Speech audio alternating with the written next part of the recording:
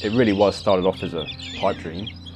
Me and Ash, we used to spend hours in the car driving to Brisbane every day, and he had the same battles that I did day to day. When I moved to Australia, I was working amongst the trees. I've always had a passion for wildlife anyway, but just blown away by the wildlife here. It was in trees that I was climbing on a weekly basis, and sadly removing those trees and a lot of the things that I saw working from the inside of that big industry. Sometimes it was heartbreaking, you know, to see what we had to do. That's really where Habi-Tec was born. Just talking about how we could do things differently.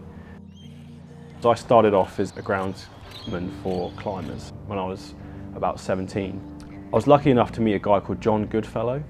I was so lucky to go under his wing, if you like, and he was my mentor. He showed me the bigger picture of how we view trees and also the shortfalls, I think, in the ARB industry.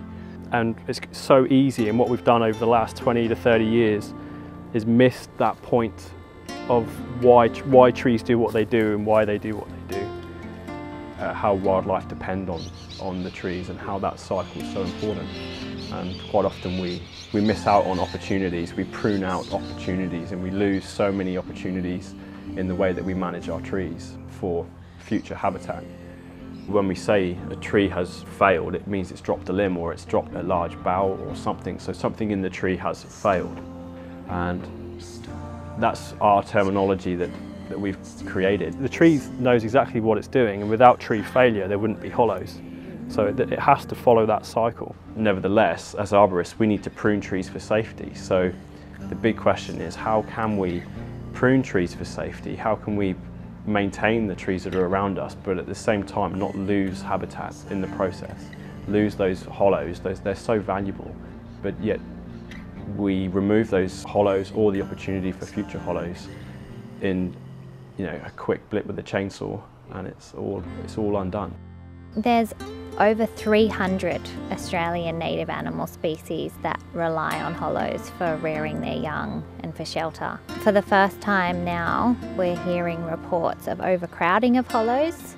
So you can imagine like a frog and a sugar glider and a bird all trying to coexist in one hollow. There just aren't enough hollows.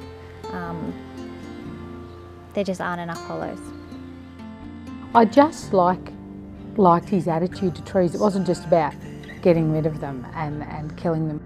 When I explained how much I love wildlife and birds and that sort of thing, and I'm trying to create this habitat garden, he explained that they do these habitat holes. And I was like, really? Hollows of this size, naturally it could be anywhere from 100 years to 250 years upwards. And we can carve those in a tree, in a solid limb. You know, 20 minutes in an hour we'll have a hollow created. Working with my brothers definitely has its challenges, but I do love it. I think it's a good thing for the quality of work as well, especially between Ross and Dan. They're very competitive, so they're always pushing each other and who does the best hollow, who's the best at carving. Depending on what sort of animals I wanted to attract, it would, you know, be the size of the entrance hole.